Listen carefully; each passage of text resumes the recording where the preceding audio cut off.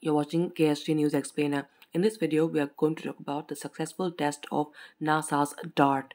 NASA's Double Asteroid Redirection Test, that is DART, spacecraft successfully crashed into the asteroid Dimorphos on 27th of September 2022.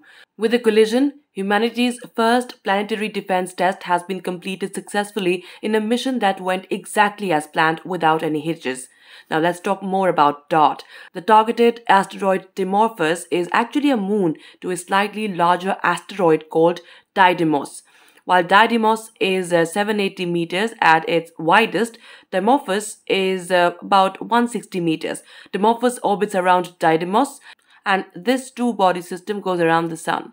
One of the reasons scientists chose to target Dimorphos was because of its relatively shorter orbit around Didymos.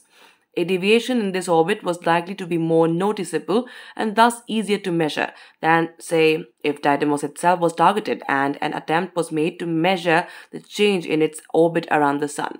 The DART mission was launched in November last year. The collision is likely to create a crater on Dimorphos. Now, what are asteroids? Asteroids are rocky objects that orbit the Sun, much smaller than planets. They're also called minor planets. Asteroids are divided into three classes. First, those found in the main asteroid belt between Mars and Jupiter, which is estimated to contain somewhere between 1.1 to 1.9 million asteroids. The second group is of Trojans, which are asteroids that share an orbit with a larger planet.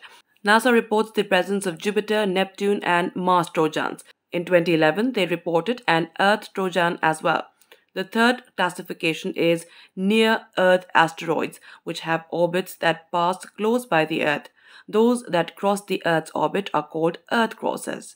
More than 10,000 such asteroids are known, out of which over 1,400 are classified as potentially hazardous asteroids or PHAs.